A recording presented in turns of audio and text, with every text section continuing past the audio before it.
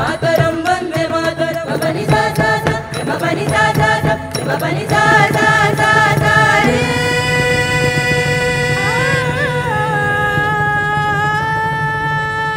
Nithimidimi kalam puttu salanga kasingadi, nithiyil oru pottu vachu sandanam pusungadi, muttumani rattinatha dorana kattungadi, nithimidimi nithimidimi nithimidimi nithimidimi tanana tanana tanana tanana tanana tanana tanana. May I now request the Right Honourable Patricia Janet Scotland to address the gathering.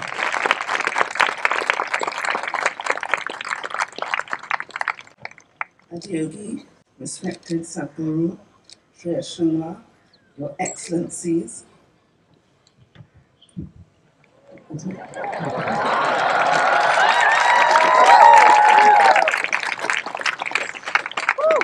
distinguished ladies and gentlemen, today is a very special day, not only for India, but for the whole Commonwealth and the world. For what happens in India affects not just the Commonwealth, but the entire world.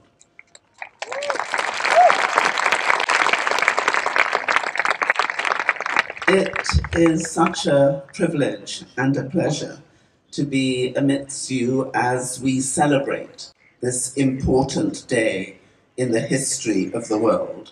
And I really want to thank you for allowing me to be with you as you celebrate this 75th year.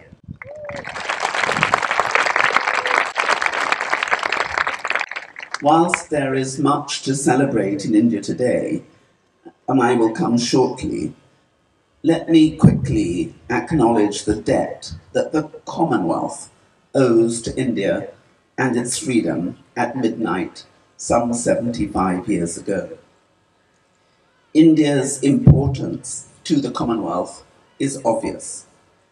India accounts for more than half of the Commonwealth's 2.5 billion people of the Commonwealth. What makes the Commonwealth so special is that each has equal rights and obligations. And beyond all practical advantages in trade, common law, and connectivity, we are bound above all, by values. These values, similar to those of India's, for peace and democracy, of justice, inclusion, and sustainable development, are the foundation for thriving, prosperous, and vibrant societies. The culture of this great land of India goes back thousands of years, and India has been on a long journey. Your religion is often referred to as a tradition or a way of life that is continuous, with no beginning and no end. It has come to Sadhguru and this ashram to learn more about your traditions. And I have been touched by the peace, by the harmony, by the generosity, and I suppose most of all, by the love that is felt in this place. Every time I come to India, it is a learning experience, and this trip is no exception. Because we, as a community across the world, as humanity, now face a new challenge, a greater challenge, which is that of climate change. And here too, the Commonwealth and the world looks for India's leadership. And leadership is here. Save Soil is here.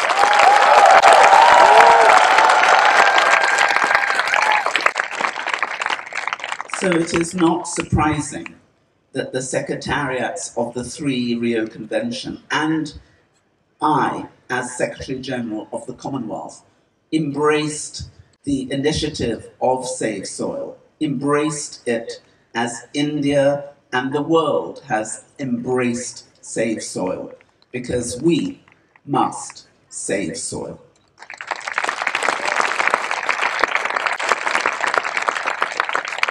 So I want to thank all of you, but particularly thank Sadhguru for his energy, his vitality,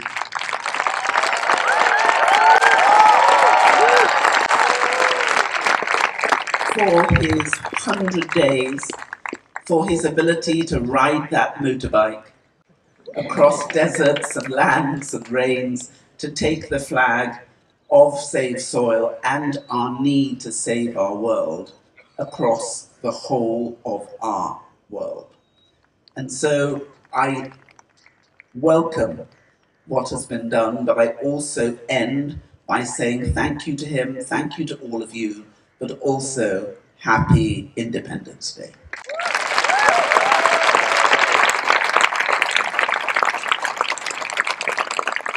Vanakkam, Namaskaram, Namaste. Friends, on the occasion of the 75th glorious anniversary of our independence, let me extend to all of our compatriots and all who are present here today my warmest greetings. Today is a very special day in the history of India, and I want to thank Shri Sadhguru Ji for inviting me to join him at the Isha Foundation at the Har Ghar Tiranga campaign today.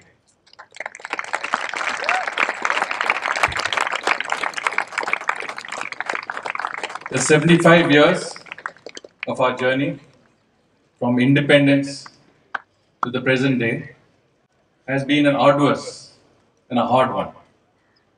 But we can all admit that the India we find ourselves in today is very different from that 75 years ago when we took our destiny into our own hands.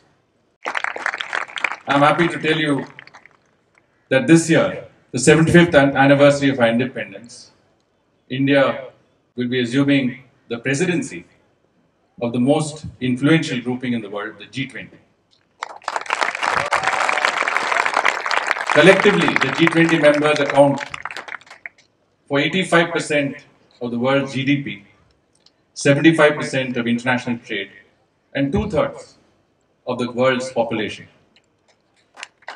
It is our unique opportunity, and this is the first time we will ever be president of the G20. This is the first time in the history of India that we will host an event of this magnitude.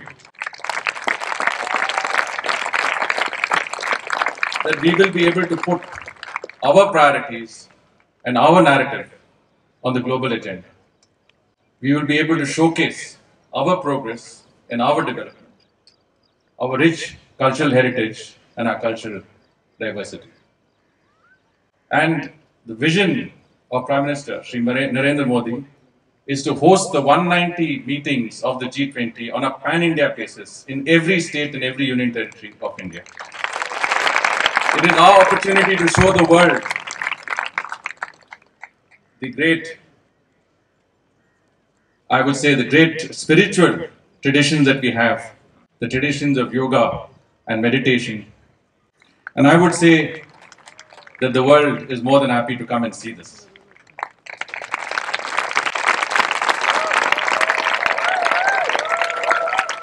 When I was finishing my term in the United States, I hosted a farewell reception, and I received a surprise visitor, none other than the august presence of Sadhguru Ji. And I can tell you that was the high point and the culmination of my ambassadorship in the United States. Thank you, Sadhguru Ji, for giving me that honor. And today, if our ancient traditions of spirituality, of yoga and meditation are not only being contextualized and articulated in our own country, reintroducing our spirituality to our own countrymen, but to millions of people all over the world, we have Sadhguru Ji to thank for that. But more importantly, as the Secretary General pointed out, he has taken on the most significant challenges that face not only us as Indians, but humanity as a whole. Whether it is Kaveri calling, whether it is Rally the Rivers, or it is Save the Soil, this Sadhguruji at the helm of that campaign that is so important for the future of our fellow citizens, of our young people, and of the entire world. And for that, we all have a debt of gratitude to him.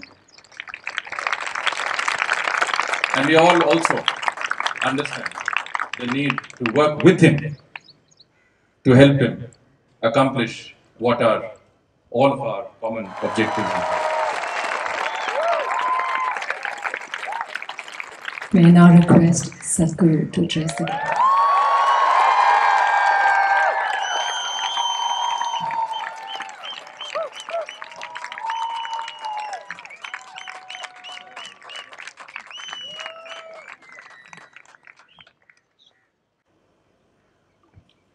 Namaskar.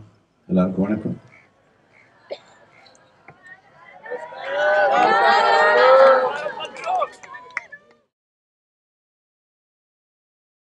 What a fantastic day to be in India, 75 years of independence.